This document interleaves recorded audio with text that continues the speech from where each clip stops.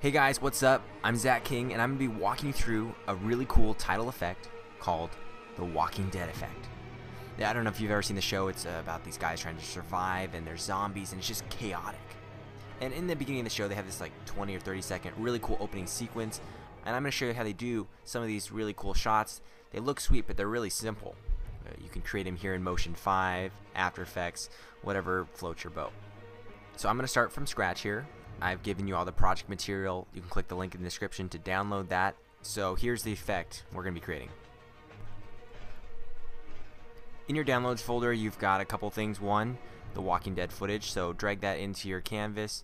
And then also you have two glass panes. I'm going to use the dirty glass window. You can choose whatever one you want. So now we're ready to go. Let's turn off the glass window and just take a look at our footage for a second here. If we play through, there's actually two clips. One is this airplane flying from the side, and then one from above. Both of these shots I thought were like pretty Walking Dead-ish, the type of angles they might have in the opening sequence. So let's just trim. I'm going to use the first one, and I only want it up to, but you can use the other one to practice later. First thing we need to do is go ahead and create some text. So I've got the text, and why don't I make myself the exec producer? Hit escape to get out of that. Let's size it up a little bit. But I'm not having it with this font, so let's go ahead and select it. If you don't have the font that I'm going to be using installed yet, I have that in the download as well. It's Adobe Vignette. I don't know how to say font names. I never get them right, so just pardon me on that. And then let's select the Zach King part, or whatever name you're using, and go to, let's use the Gothic, so it's a little bit bolder. I type this in all caps, just FYI, and bring the size down.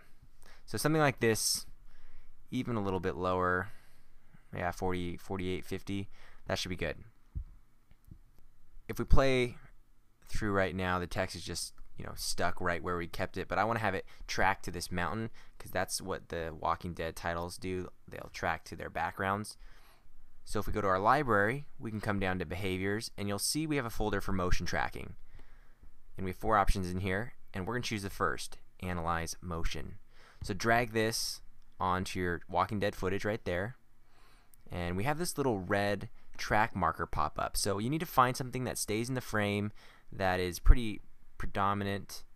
I'm going to click this because it's very contrasted against the white and the black. Put your frame in the beginning, or where you want to begin tracking, and hit analyze. It'll take a second. Now that that's tracked, we can go ahead and link the text to that, because we really haven't done anything right now up to this point unless we drag this match move filter and put it on the title. And now in this match move, you have a source well here that needs to be linked. So just drag your analyze motion into this well, drop it, and you'll see it's there. I think you also had it here on a drop down of choices. Go ahead and hit play, and now you'll see your text is linked to that point that we tracked.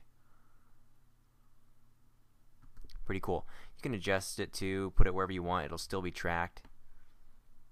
I'm going to keep it in the shadow here because it's a little bit easier to read. And you can keep it white. I noticed Walking Dead, they have it a lot of their text on white, but they also change it to a dark brown, almost a blackish color, charcoal later. So you can do that. I'm going to leave it white for now. We'll see how it turns out in the end. But next up, we want to turn on our dirty glass. So let's do that. Let's go ahead and put it on top. It creates its new group. We can delete that extra group there. Now, dirty glass window covering up everything right now. So let's change the blending mode. And by the way, if you don't have this heads-up display, it's right here. I should have pointed that out earlier. Your heads-up display, the HUD, is right here. So if you don't have that, you can also just go to the inspector, go to properties, and you've got your blending modes here as well. So if we switch down, we'll go to soft light. This is the one that I've used so far, and I really like how it looks. It doesn't change the color too much. If you hold down shift and you go to one of these edge properties, you'll see we can adjust or scale up the entire frame.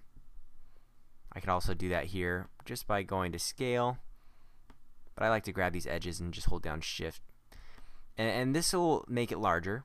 So this is kind of gives it the dirty lens effect. And what we're going to do is bring our frame to the beginning. Let's move this over to the side. The reason I scaled it up is so I can adjust it like this and give it some handles.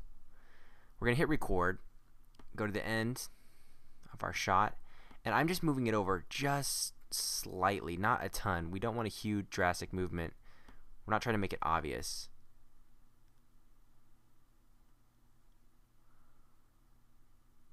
And this is where, depending on your shot, you're going to want to play around with what direction you go. If we find it's moving too quickly, hold down Command 8, and that opens our keyframe editor. We can select it. We can hold down Shift and pull it further away.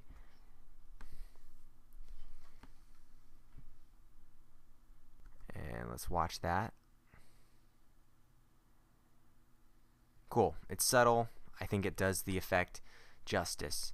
And now what we need to do to really give it that edge blur, roughen up the edges, almost like you're looking in through binocular, we're going to go to our filters in the library, come down to stylize, and we're going to find our filter called Vignette. But before we drag it on anything, we could just drag it onto the footage, but I think it might be better served on everything. And to do that, we need to create a new group. And I'm going to call this, all, everything, because we're going to hold down Shift, select everything, and put it in this folder called all. So now, if I shut this, you'll see it's all in there. Drag the vignette on top of this, and now it's affecting everything in here. And the vignette gives us these controllers we can grab and select. We can pull it down. We can bring this in a little bit. You'll see it's getting darker on the edges because there's a blur. And the reason I put it on all is so it's affecting the text. If I pull the text down here on the sides, you're going to see it's blurred out and affected. I wanted that to happen to everything. I'm going to hold down Shift Z, pops this back in, and we'll play through the effect.